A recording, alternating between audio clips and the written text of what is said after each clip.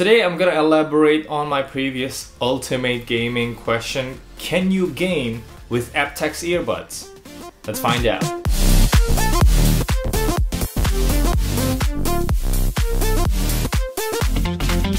Selamat sore! Good evening everyone, Kenneth here, and today I'm gonna do another testing, and hopefully this will be my once and for all testing to rule it all. Can you game with the true wireless earbuds? And on my previous videos we found out that the Haylou GT1 Pro and the QCYT5 have gaming mode, and they are thus the best bet if you want to game with true wireless earbuds. But the thing is, even with the best true wireless earbuds for gaming here, you will still have a couple milliseconds of lag. Even though it's very minimal, it's still 200 milliseconds, which is 1/5 of a second. So, you know, we have this codec called AptX, and I've read somewhere that with a phone that supports it, actually it can rival the numbers on the QCYT5 and the Haylou GT1 Pro. So that's what we are going to find out today. Does these AptX earbuds really can perform that well? And actually I picked these two because I feel these two are, you know, like one of the most popular ones, and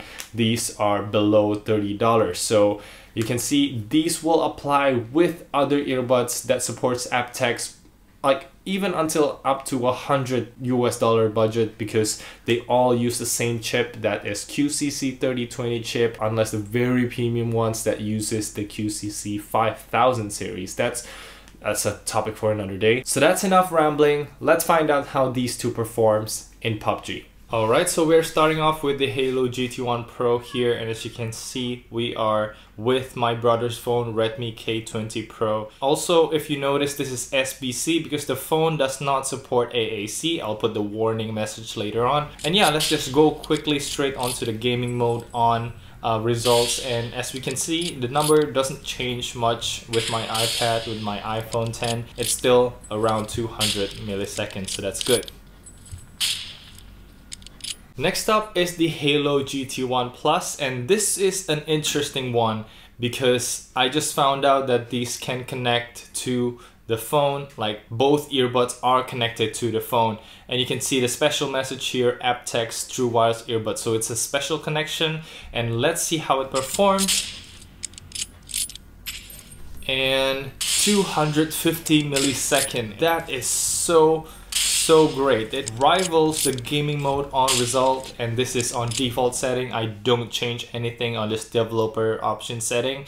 But let's try out, just for trying sake, I will put the AptX adaptive mode into low latency. This is not supposed to change anything because this is using AptX, not AptX adaptive. And yeah, the numbers are consistently higher, 1 frame there. Alright, so moving on to the next one, QCYT5.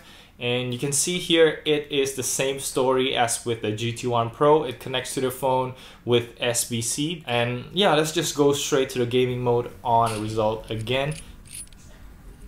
And we can see the result is 234 and 250. That's the same with basically my previous testings.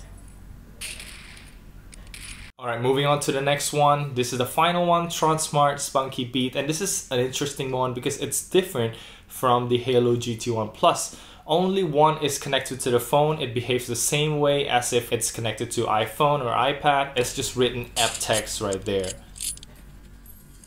And you can see there, 500 millisecond. And the second one is 467. Pretty bad actually for gaming mode. And yeah, let's just, for trying sake again, try out the AptX adaptive low latency mode here.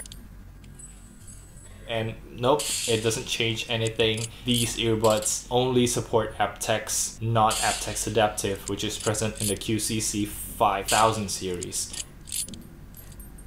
So now the final test is, let's try out and change these earbuds into SBC and see if the latency improves. And we can see right here, it's basically not improved. It's 517 millisecond. We know now that you better leave it in AptX rather than going to SBC for gaming because it doesn't improve anything. Alright, so that's it for the video, and what do we learn here? GT1 Plus This Haylou is a surprise. I never know that when paired to an Android phone that supports AptX, this could be really such a good like earbuds. It performs just as well as like even the gaming mode earbuds. If you own an Android phone and you can be sure that your phone will support AptX, this GT1 Plus probably will be a better option than the other GT1 Pro and the QCY T5 because it just sounds better too. And on the other hand, Tronsmart Spunky beat here, yeah, it lost the entire battle here. Like the basic QCC 3020 chip that only supports AptX, not AptX TWS, it performs 400 millisecond, 500 millisecond, it performs just like that bad. So yeah, I don't recommend the Tronsmart for gaming, but well, what do we have here? This is a surprise. So I hope you enjoyed the video. Please do give this video a thumbs up if you liked it. Do subscribe for more videos like this and true wireless earbuds reviews and technology videos in general because I love them. And that's pretty much it for me right now. Thank you so much for watching. I'm Kenneth and I'll see you in the next one.